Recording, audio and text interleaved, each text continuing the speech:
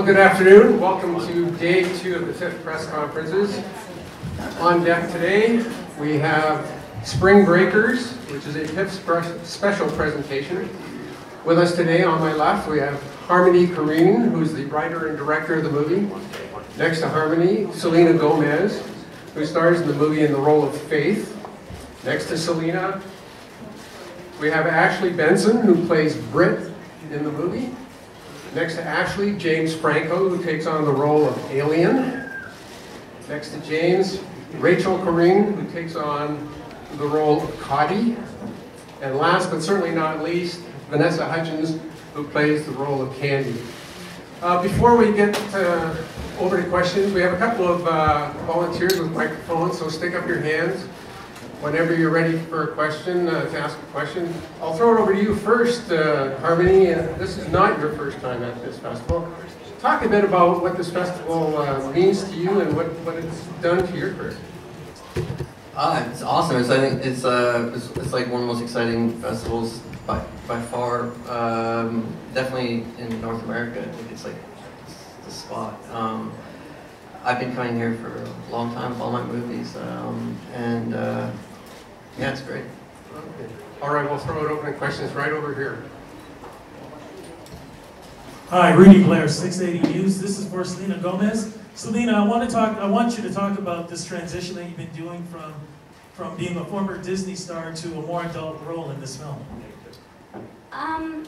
Well, whenever my series ended, I was really excited to start doing a couple of movies, and I thought that doing the independent route would probably be best for me. And whenever Harmony mentioned my name and I read the script, I think if there's anybody that I'm going to take this risk on and doing the transition, it would be Harmony, because whenever I met with him, we met for like 2 hours talking about the script, and I think he really believed in me, and so I guess in a way he took a chance on me to put me in this movie, and it's been a really great experience, and it's a hard transition, I think, but I'm having fun doing it, so hopefully people will accept it.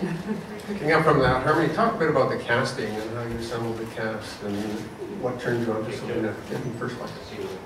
Well, the cast, when I had the idea for the film, and these girls and what would happen and this how they would look, and I was starting to imagine it, and then I started to think, like, you know, the types of music and the things they would watch, and then I was like, well, it was kind of a dream. When I make movies, I always start off with like, you know, the concept, and you start off with the dream, the ultimate, who you could have in your film.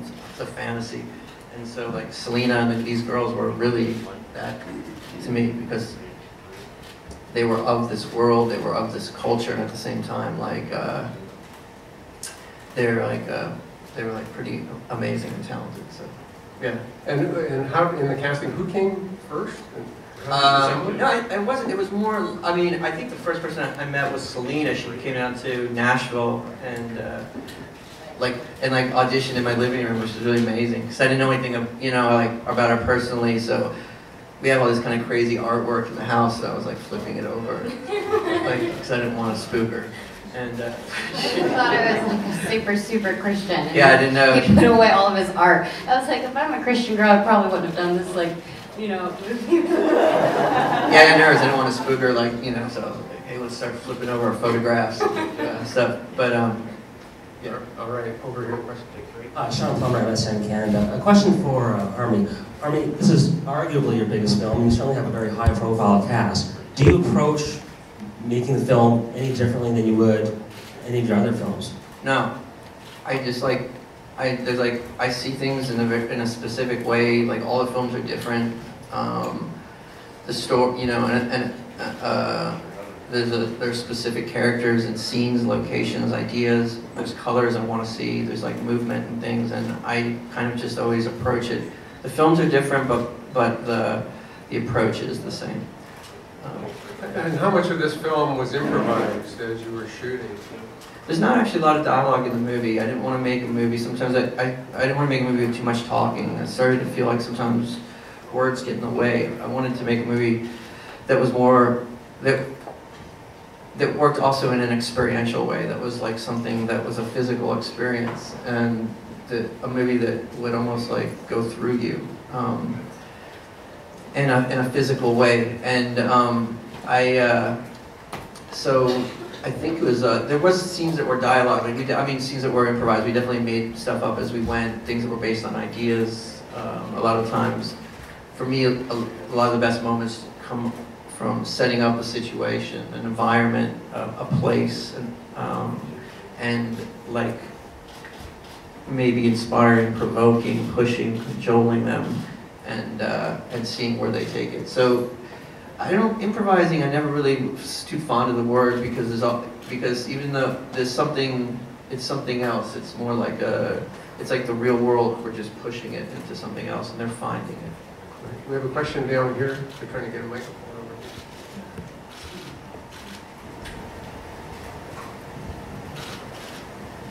Hello, Juan Carlos Garcia from Mexico. This is for James Franco. Hi. Do you have some inspiration? I mean, for doing this character, some rapper, hip hop star, and how did you feel with this characterization? And how did you prepare for this role? Yeah. Well, actually, I think I was the first one. Okay. Yeah. I was like, talking about the girl. I thought he was talking about the girl. Franco was the first one for sure. Alien. Actually, before the script was even written. I only bring that up because we had like a year before we actually started shooting, during which Harmony and I were, talking about the movie, then talking about the character, and one thing that Harmony is a master at is uncovering, unusual kind of inspirational material, images, videos, both on the internet, and then also once we found a location, he was, I don't know, just kind of a master of finding both locations and local people that were both unusual, vibrant, and would add to the movie. And they ended up, becoming part of the movie. And he's great at going to a place and figuring out what can be brought into our film and add a very unusual but authentic kind of texture to it. So with this character, he just sent me endless videos, songs,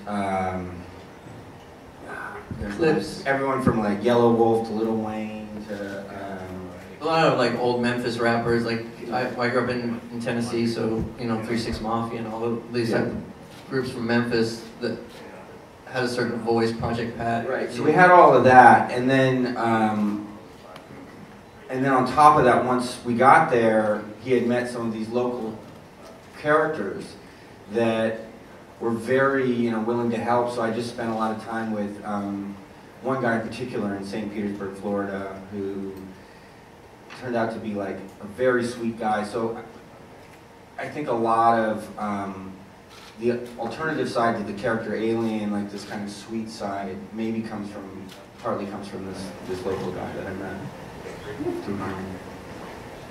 To pick up a bit on that, talk a bit more, James, over here, about the look of Alien. When you first appeared on screen, the screening I was at, there were guffaws of laughter because you looked so unlike you. Yeah.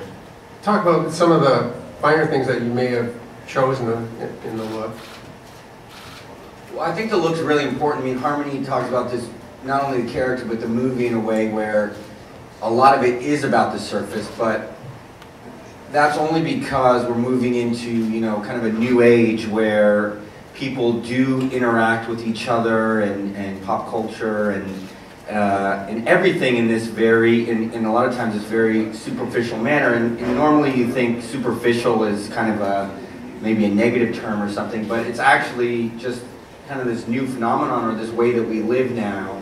So I guess that's just to say that looks are very important in this movie and surfaces are very important in this movie. And it was just something that Harmony and I developed.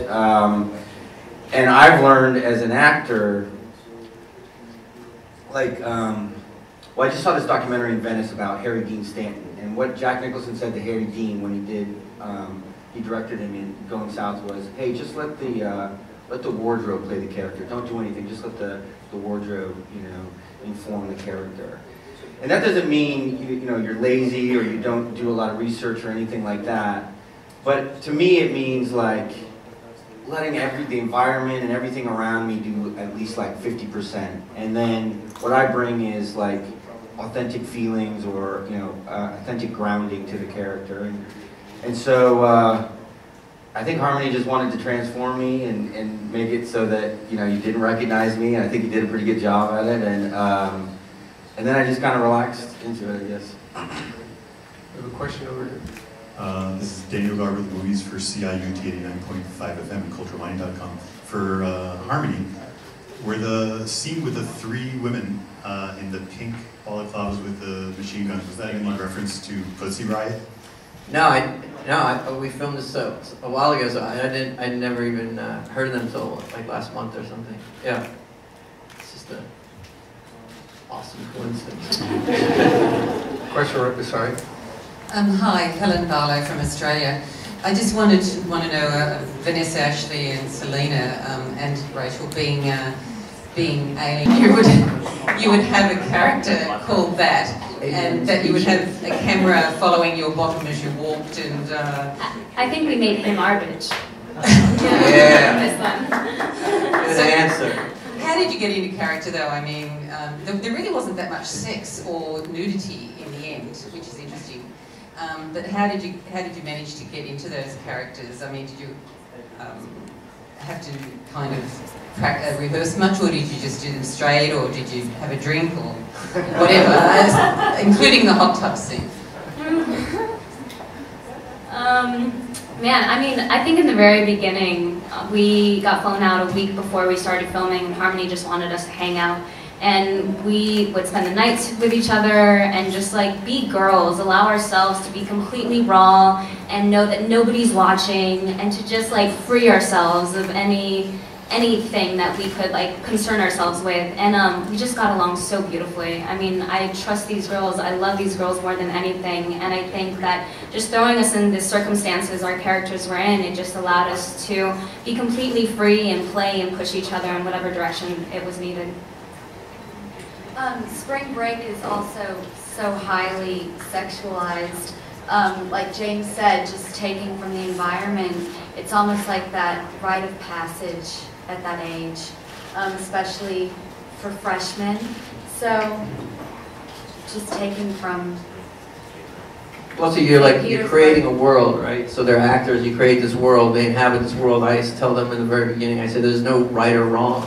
I say you just become part of it. You're fearless, It's not you, it's you, but it's not you. And then nothing you do, there's no mistakes, it's all perfect. So how much was it directed though, and how much was it supervised through your camera? Well, I mean, directing to me starts even before we get to the set. Like it starts before, but directing is like fluid. It's an abstract thing. It's not really done only purely in the moment. It's something it's an idea that you plant before. It's like it's a location that you show. It's something that I whisper in someone's ear. It's like it's a kind of it's a free form thing. It's like sometimes it only takes me a week to write the script, but I feel like it's really years because you're thinking about it. The execution is really the fast part. And how long were you thinking about Spring Break? And then over the years? Well, I grew up in Spring Break, redneck Riviera, kids going to Florida, boning and losing their virginity and then coming back and everything's, you forget about that.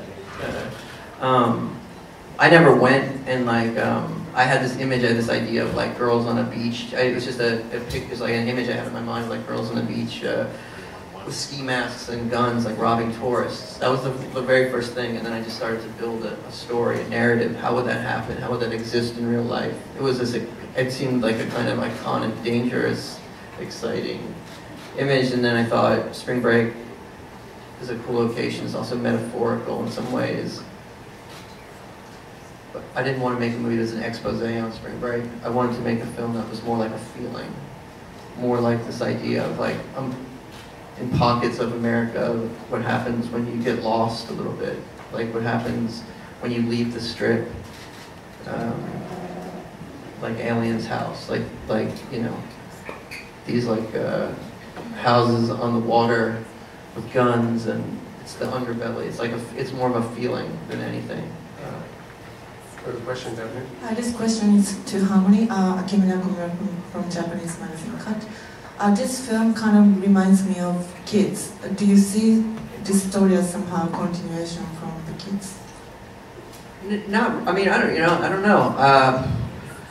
I don't think of it as a continuation, really. You know, there's probably maybe things, characters, themes. I see it as its own. Kids was a movie that was more from the inside out. This movie purposely is about surfaces. I find beauty in surfaces. I don't think surface is a bad thing. I think that I wanted to make a movie that seemed like it was candy, like you could touch it, like it was lit with Skittles, like you know, it was about poetry of surfaces, and like and then everything, what I wanted was that all the kind of themes and the emotions and everything to drip down under the surface, and it was the residue of that. So is the story, if that makes sense. Question in the back. Hi, Brianne Farah from Fast Company Co-Create. You've left this film very morally ambiguous at the end. I mean, we see these girls walking off into the sunset after some pretty horrid acts. Were there reasons why you left it so open? Yeah, definitely, because that's what I wanted to do. I know that that's sometimes a controversial stance. I don't feel like always it's important to complete the circle. Like, I feel like there's something nice about leaving a margin of the undefined. This movie is somewhere in the world of these are gangsters and mystics. It's like somewhere in the world they're it's maybe, like he says at the end, it seems like a dream. Maybe it's a dream, maybe it's not a dream, it's the real world, maybe it's not. I didn't want to make anything, I didn't want them to have to, for a certain type of audience to feel joy in watching them get caught at the end. Maybe that's what happens 30 seconds after the camera's over, maybe not. I just want them to exist in your mind, in your dreams, and be free. I don't like telling everybody what to think. I don't like judging. Question over here. Hi, good afternoon, everyone. Andrea Case, CTV News Toronto. Because a lot of you have been working for such a long time, you missed out on this type of thing. Not that you would have had this type of spring break experience yourself, but looking back, do you have any regrets of not being able to have that type of life where you do go to spring break, or have you been able to just kind of have that type of life where you are able to sneak away and have that type of experience of having spring break? Yeah, for me, I'd never been on spring break, and I don't think any of us had really, but the best thing was that when we were filming this movie, Harmony would put us into rooms with all these extras who were really on spring break, so it definitely felt like I was looking everywhere, I was like, oh my god, what is happening? It was like insane, but it definitely felt like I was on spring break for a good month. All these like thick-necked jock dudes trying to rub up on them all the time. Yeah, trying to grind on Selina. It was pretty awesome. Anyone else want to weigh in on the spring break? I didn't go on spring break, but I'm happy. If anything was different in my past, I wouldn't be here today. So, I mean, it's nice though. We all have our private lives and we get to enjoy ourselves, and it's nice having great friends, which we've made on this film, and yeah, I don't regret anything. Question over here in the middle. Andrea Miller, Cineplex. This is a question for all the actors. Vanessa, you mentioned being sort of free and having time with other actors, but I was wondering, is it easy to be fearless in a Harmony Korine movie because you know that you're going to be challenged and he's going to sort of take chances? We trust Harmony, and we trust each other, and I think that's where you're safest. In a safe environment, there's trust, and there's so much love for each other, and I mean, Harmony would just give us the freedom to play, and I mean, that's an actor's dream, to just take scenes and do what you want with them, and to be completely free. He's amazing for giving that to us. Harmony got us to do things that I didn't even think I was able to do, and it's a dangerous thing. You could probably get me to do anything, which is bad. But it's good that we have that trust with him. It obviously paid off. Like what?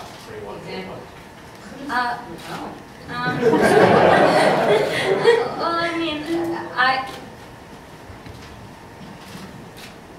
Oh, right, like the scene with James. I have a scene in the movie with James, and Harmony had been planning the scene in his mind for 2 months before the movie, and he told me 5 minutes before I did the scene. And I've only worked with James for maybe 3 days, so I really didn't get to know him as well as we all know him now, I guess. And he just, you know, I asked him, I said, well, what do I say? What do I do? And he goes, I don't know. I'm like, but am I crying? Am I mad? Am I sad? He goes, sure. And he just like threw me in these situations, and it was good. It was amazing. It was a challenge, and it was a lot of fun. And I didn't think I'd ever be able to smoke a bomb, too. So. Question down here. Elliot, the Rumpus. Harmon, well, first off, congratulations. I feel like it's such a complete and successful work of art. Oh, thank you so much. And I was curious just about your editing process and how much of the movie it felt like, it just felt so creative and so poetic. I thought that couldn't possibly be in the script. You must have discovered that. And I wonder if you talk about that a little bit. Yeah, like the look and the feel of the movie, something it was like a style I'd been trying to develop for a long time. It had been something I'd been doing in some stylistically in some advertising and short films and things. I was trying to figure out if I could make it work in a feature. In some ways, the music I listen to is like mostly like electronic music or rap, you know, certain types of rap music, things that were more trance-oriented. And I kept feeling like there was room in movies and films to have that, and I couldn't understand why people hadn't experimented with the form more. And so I was trying to develop these things that I was calling them more like micro scenes, and you'll probably see and saw in the film, some of the scenes repeat. It's almost like looping. I wanted to, in some ways, try to induce not a hypnosis, but a kind of a repetition, a lulling, a kind of a trance feeling. I wanted to make a movie that was difficult to articulate in words. It was something that was more felt, and so these micro scenes and this kind of like looping idea and a liquid narrative was something I'd been just worked on in the edit for a long time. Basically, you just say the movie happens over a 2-week period of time, and so in the editing, it was wasn't about continuity or it was more about energy. That's what I care about, energy and feel.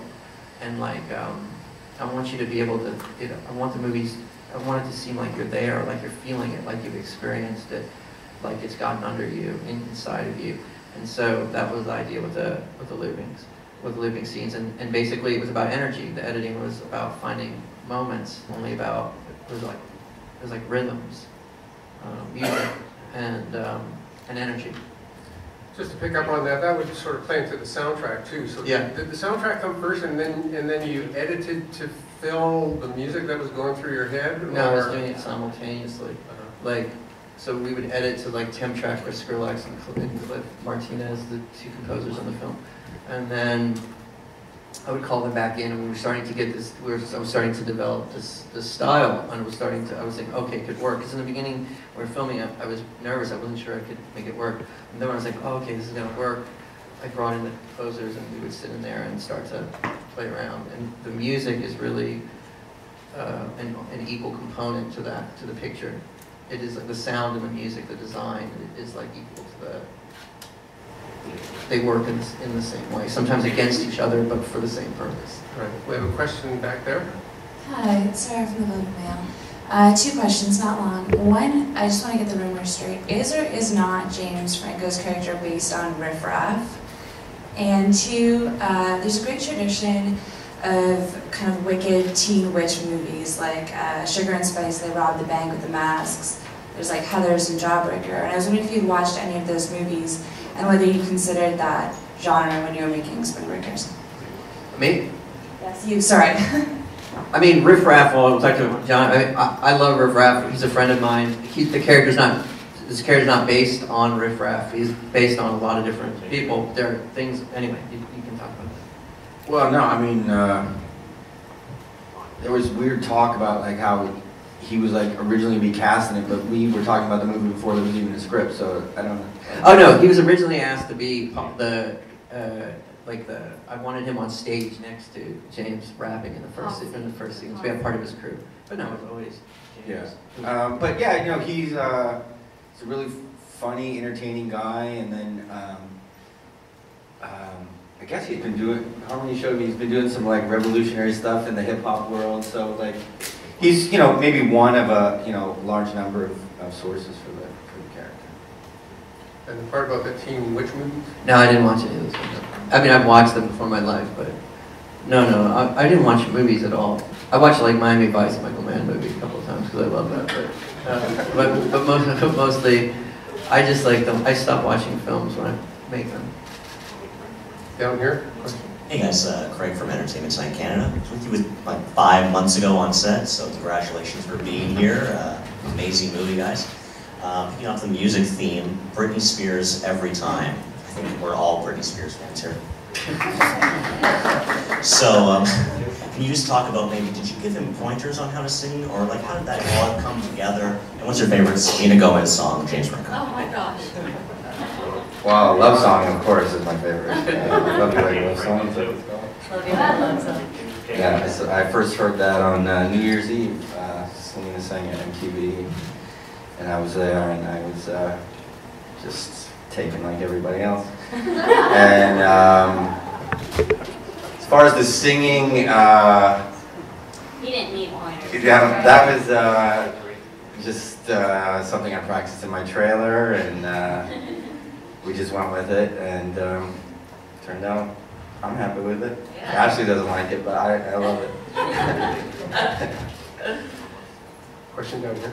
Talking about the music again, some directors complain because they can't get the rights of some songs. Was it expensive or hard to get the rights to No, it was actually Britney and Ellie Goulding? No, it was cool because people, we're lucky people wanted to be part of the.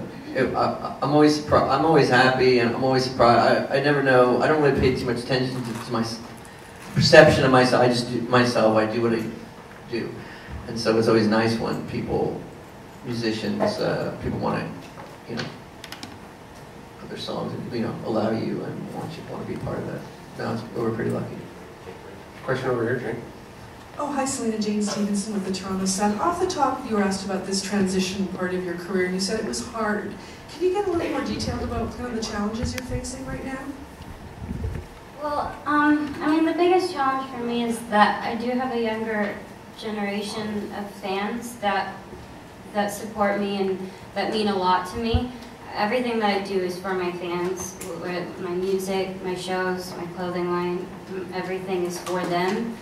And so whenever I took on, you know, this movie and all the rest of the films that I was a part of this year, I knew that they weren't going to be very suitable for that generation. So I just meant that it was hard in that aspect, and plus I think it's hard for people to take me seriously that way because of the brand that I've been given, which I'm thankful for, but you know, having that and people obviously put you in this little box, and it's just hard to kind of all of that together, just kind of make it right and smooth, so that's all. Sure, but it's not necessarily me breaking out of anything, it's just me doing something that I really want to do. I'm super passionate about the acting part of what I do, and I just want to do stuff for me sometimes. Question down here in front. My question's for James Franco. I just want to know how much of your role was improvised versus scripted. I mean, like the part about having every colored shorts and you can't write that kind of stuff. That was, I mean, yeah, there was a lot of stuff scripted, but then, like Harmony said, like he set up an environment, and then we just flow with it. Usually what happens with James is, everyone's different eyes, and so what happens with James is if it's not on the script, I would look at it. A lot of times, I just like them being around all the time, as much as possible. I like them always, even when they're not in the scenes. I just like seeing them in these places because it gives me ideas. And a lot of times, just a script is just dead. It's just nothing. It's just something you thought of in a little room a year before. So it's just like a model kit. But then when you're there and you have the world in front of you, and there's like poetry is there, you kind of like get new ideas that are way better. Maybe they're slightly based on the idea of the script. So with James, it's a cool way. It was an interesting thing. Sometimes I would see him by a piano or something like that. I say, sit down at the piano, let me look at you. ba-da-da-da. I get this idea, and I would maybe whisper a couple of lines or something. I'd say, maybe you say blah, blah, blah, blah, blah, blah, like that. Maybe not. And then I'd walk away, and then and then usually what happens with you is that you would then just go and he'd maybe use those lines, and then he'd take it somewhere else, right? Yeah. We we made up whole poems and on film, like as we were shooting. Yeah, no, totally. Yeah. Actually, that's the way it was probably for all of you, everybody. Yeah. But like that scene, for example, we talked about certain aspects of that scene. Like we kind of knew where we needed to go, but then like once you're in that room and there's all that stuff around, it's like this is it. This is the character. This is him in like the womb of his home, and so. This is what he lives for. He's about surfaces. He's about materiality. But then, like Harmony said, how do you get to the poetry of those surfaces? So he's got these two sides. He's a gangster, but then he's more than that. There's some weird kind of, I guess you could say mystical aspect to his materialism or the way that he lives. It's pushed so far that there is some sort of weird poetry achieved by all of that. So that scene.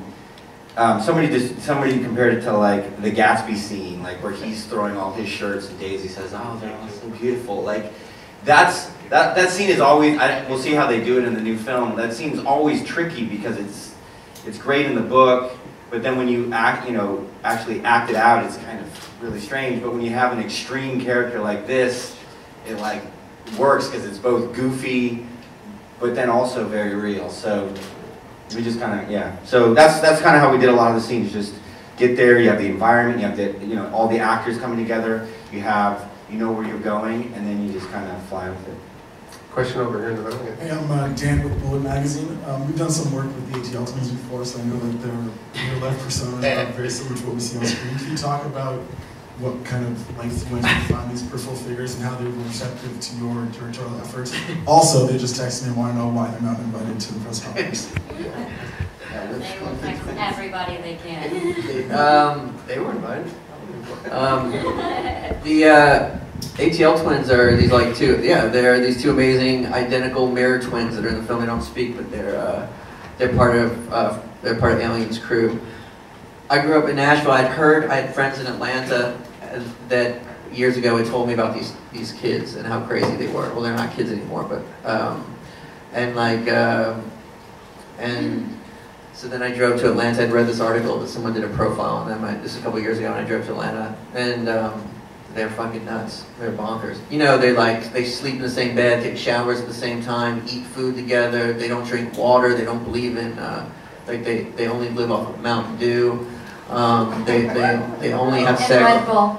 And Red Bull. They only have sex with the same woman simultaneously. They almost married the same woman. They almost married the same woman. They don't like, what else? They live in penthouses. They've never been apart for more than 2 minutes. Yeah, they've never been apart. They eat off the same plate. Yeah. Make love to the same women, sing the same songs. Right? One's a righty, the other's a lefty. Yeah. Hi, I'm Brad from Now Magazine in Toronto. I have a question for James. James, aside from the music that you researched for this movie, are you a hip-hop head? What do you listen to nowadays? And how do you feel about what hip-hop has turned into since the days of, say, Biggie, Nas, Wu? I love hip-hop. I won't say that I'm like a specialist in it. A lot of my, the people I listen to come from, Harmony and Rachel. I have to say, there's a scene in the beginning where my character is first seen where he's on the beach rapping on the stage. And in the script, it was like, they're in a little club, and in the distance there's a character, Alien, and he's just finishing up a song. But then we got to the location, and it was like this MTV style, like beach stage, and we had, hundreds of background people that we had hired, but then in addition to that, there were, the beach was filled with, real beach patrons, and so they all came over. So it was like turned into this real, like, thing.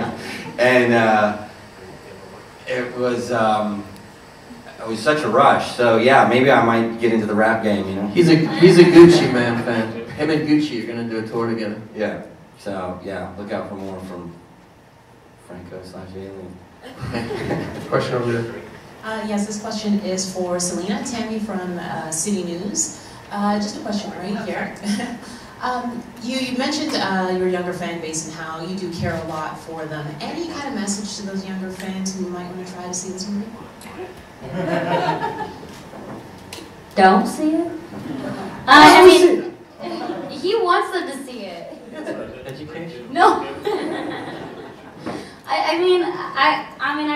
I wrote a message on my social networking site to them, you know, saying, kids my age, my generation, I think that they should see it because it is very real. We're not really sugarcoating anything. But then I put underneath, I'm like, it's rated R, so please don't see it if you're under 18. So I don't know, that's as much warning as I can give to the parents and the kids, but you can't control what kids do. So. Question over here. Hi, this question is for Harmony. My name is Penny Johnson from Arpaig City. I wanted to know, you've talked a lot about surfaces and the surface being very important to the quality of the film. And I wondered if you could be a little bit more specific about what you mean by surfaces, because the shots themselves, most of them, I guess, I might expect like the shots themselves to be like a little bit abstract, or so I wondered maybe you could talk about that a little. Yeah. No, I just mean when I say surface, I mean I wanted so much of what I see today, so much of what's interesting is I wanted it to be a mix of high and low and to not differentiate. Like when I wanted it to be a film that felt like you could, like, how can I say this? The aesthetic, the feeling of it, it needed to pop. I wanted to tell a story more from the outside in. I wanted it to be, when I say surfaces, it needed to feel like something beautiful, but maybe you weren't there with them. Does that make sense? Like, I don't know. I don't know how to explain it any better, really. It's just like, I wasn't making a documentary, right? Like I wasn't making an expose. It's more to do with painting pictures, maybe, and then than anything. Which then led to sort of a dreamlike sort of flow to it? Is that what you're... Yeah. I mean, it has a dreamy quality. I just didn't want it to be any. I wanted to make something that worked in a different way. That had both reality and both like dreamlike qualities to it. That was both very real and then also very ethereal. And so that's what I mean by surface. Question over here. Hi, me again. Selina, how did you feel about leaving the group early and missing out on a lot of the fun towards the end? And perhaps Rachel as well. And just one other thing. Harmony, do I recall it in our last interview that you're Christian? A Catholic? No. Okay. A Jewish guy. A Jewish guy. So how do you relate to the violence in the film that some people were put off by in the screening? And you could go first. Thanks. I was bummed they missed out on the strip club stuff, but I don't know. I felt like this character was right for me. Of course, I actually would have loved to have stayed in general, just to be around them, and I loved watching Harmony work and the girls work. But I think I liked what I did with my character, and I think it was right for me. So. I think that there was the perfect build throughout the whole film, and I think that my character sort of bowed out at the right time and got to follow the girls. They had this sociopathic intensity, and I think it was the right development. In some ways, the girls, all their parts, I always envision them in some ways working as all one. They're all part of the same person. some ways. They're different identities, but they share the same soul. You know, they're all before girls are one.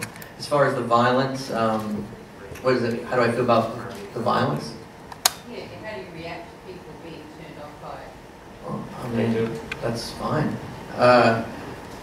I react. I mean, it is the story. These are movies. These are insane and horrible and mesmerizing and difficult and outrageous things that they do. But it's a movie, and and it's part of the story. And so violence is part of the reality of the world. And so it's. But I react like I always react with all my films. There's no right or wrong way to react. If you're offended by it, I think that's great. If you love it, I think it's great. I want you to love it. I want you to be moved by it. But at the same time, I don't make movies I've never made movies for huge mass audiences. I don't even know how to do that. Or I make films like for a specific type of movie. And I hope as many people as possible identify with it, and but there's always going to be people that are offended by everything I do, I think. Question over there. Hi, Michael from CTV.ca. This question's for the four female leads. A lot of people asked about your young fan bases, but I'm just curious, for the intended audiences, when adult women go and see this movie and they walk out of the theater, what's the one thing you want them to be talking about for each of their respective characters?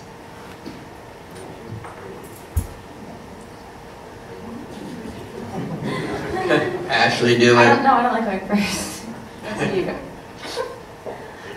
I mean, if anything, I want, like Carmi said, to be moved by the film. Also by the performances. I think all the girls did so well, and they kind of get stuck in your head. And when I watched it for the first time in Venice and all together, and all of their characters just kind of stuck in my mind, and they have this certain confidence within them, and it's a little twisted, but it's kind of admirable at the same time. And in my mind, that's how I walked out of the movie thinking. So yeah, I think to be empowered and be fearless, just to know that if you set your mind to something, you can get it done, whether or not it's robbing someone or like starting your own business. Like, I just want them to feel empowered. Okay. Spring Breakers is a Tiff special presentation, and we'll have its Tiff premiere tonight at 6 o'clock at the Ryerson Theater. I want to thank you all for being here. Thank you all for coming. Thanks, everybody. Yeah, thank you. Appreciate it.